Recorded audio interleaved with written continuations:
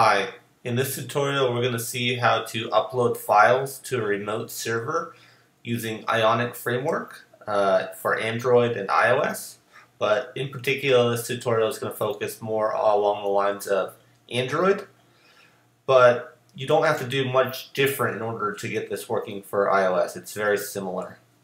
For simplicity purposes I'm sticking with just Android. So in this tutorial, we're going to be using ngCordova, which is the AngularJS extension set for Ionic Framework.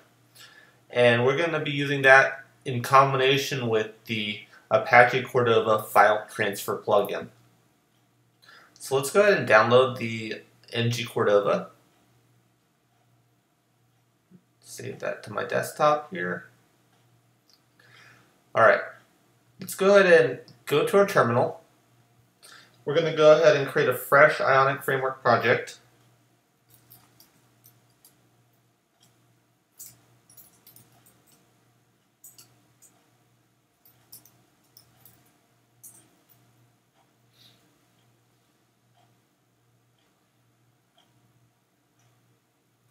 Now navigate to your project, and we're going to add the Android platform.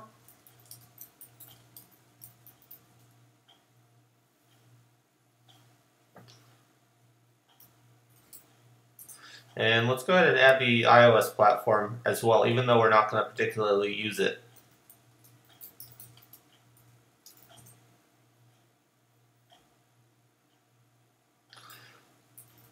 Alright, while we're at it, let's go to the Apache Cordova File Transfer plugin, and we're going to install it into our project. I'm just going to copy and paste it.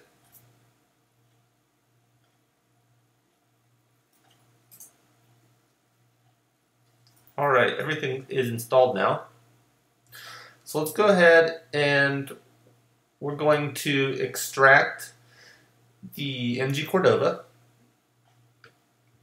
And in particular, we're going to navigate to the distribution folder, and we are going to copy the ngCordova minified file into our Ionic project. And in particular, we're going to go www JavaScript and then paste it right there. Alright, with that said and done, let's go ahead and open the index.html file. Alright, in this file, right above the Cordova.js include, we're going to include the ngCordova.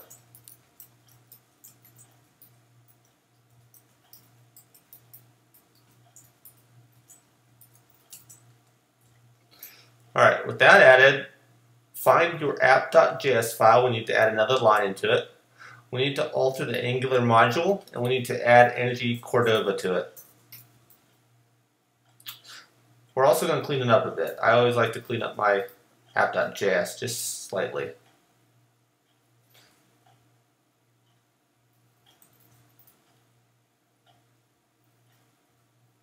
Alright, we are officially ready to start using this plugin. So something to note, my web application server is going to be a locally hosted server. It's going to be, it's made with SailsJS, which is a framework for Node.js. I've already gone ahead and created this web application, and I'm just going to run it locally on our machine here. So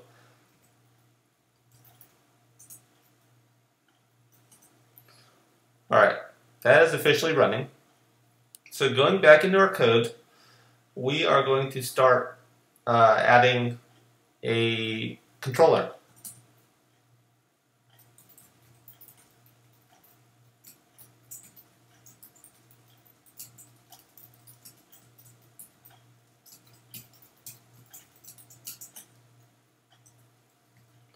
Alright, for simplicity purposes, this controller is only going to contain one function, and that's going to be an upload function.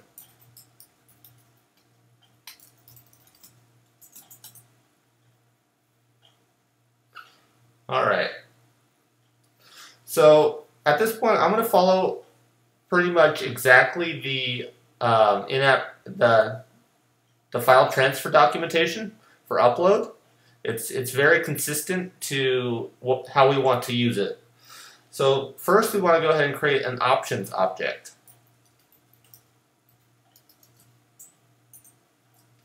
We want to go ahead and specify what the file key is going to be. It's going to be called avatar. The file name, we're going to call it image.png. Chunked mode, which is set to true by default, we're going to go ahead and set that to false. And the MIME type, which is by default set to JPEG, we're going to change that to PNG. So just like that, we've set up all of our options that we're going to pass into this Cordova file upload function. So let's go ahead and start by making that function.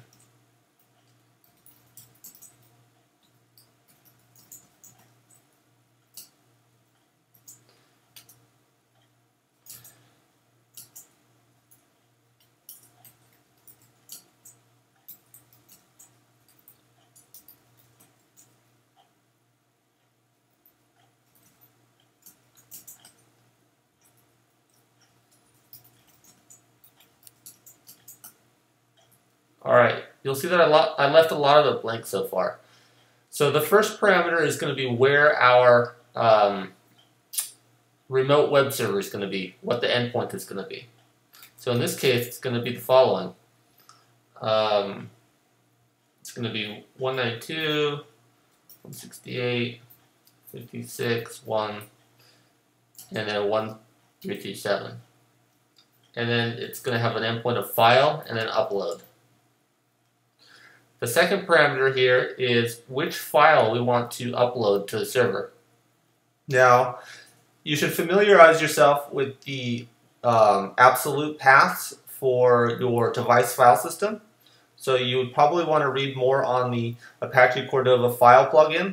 So that way you can see how to access the storage on your device.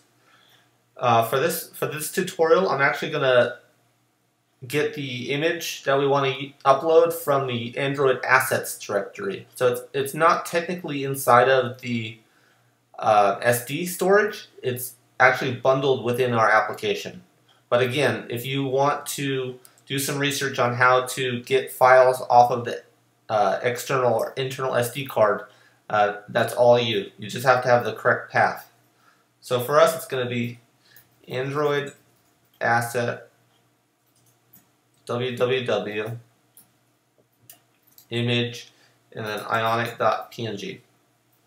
And that's why I said that for this tutorial we're only doing Android, because the iOS does not have this Android asset directory. But if you want to use the methods and properties from Apache Cordova File, then it would be more universal. Alright, with that said and done, let's go ahead and print something out to the terminal here.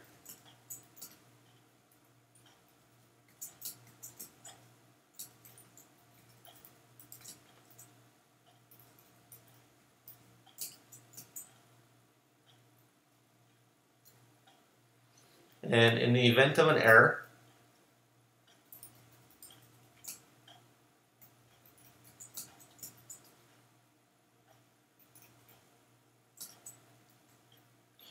this should be fine for us. So let's go ahead and save it. Now crack open the index.html file. We're going to add some UI to execute this.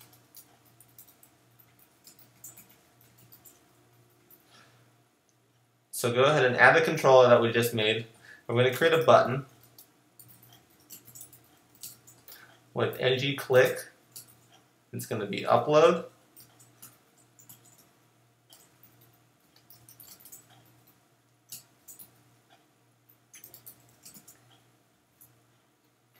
Alright, at this point we should be good to go. I'm going to go ahead and prove a few things to you first. This is our web application that I made. It's going to store it in the assets and then the images directory. You can see that it's currently empty. So let's go ahead and compile this.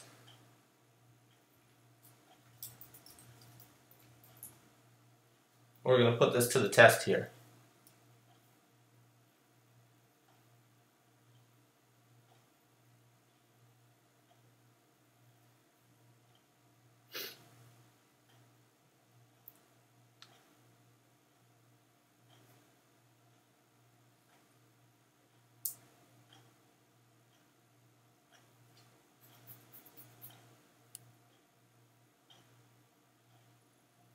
Alright, with that built, we're going to install it now.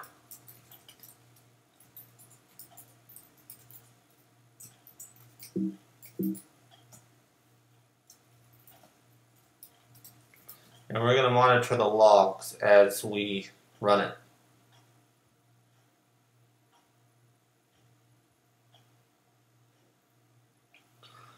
Alright, I'm going to go ahead and click Upload from Assets.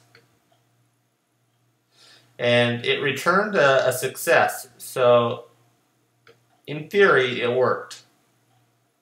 So let's go ahead and go see if that file is found in our directory. And yes, it was uploaded because, again, this is our Sail project, our web application, assets, images, and then exactly where I told you it was going to show up. So to rehash on what happened here, we created a UI with a simple button that's going to upload the stock Ionic image from our Android assets. It's going to run this controller and the upload function, and the options that we provided are the key, which is what the server expects. It expects a file with the file name avatar. You can choose whatever you set your server up to expect. We're going to upload a portable network graphic. We are uploading it to this endpoint, and we are uploading this particular file.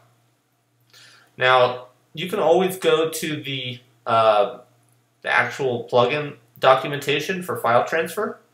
There are other things that you can pass into the options. For example, you can pass parameters or headers to satisfy the needs of your server.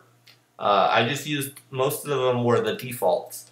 The only ones that weren't default were the ones that I provided in the code because I didn't want them to be default. And this would be useful if you were creating, if you wanted to create a new app like Instagram where you want your users to upload images or other media files to your remote web server, in addition to, say, normal data.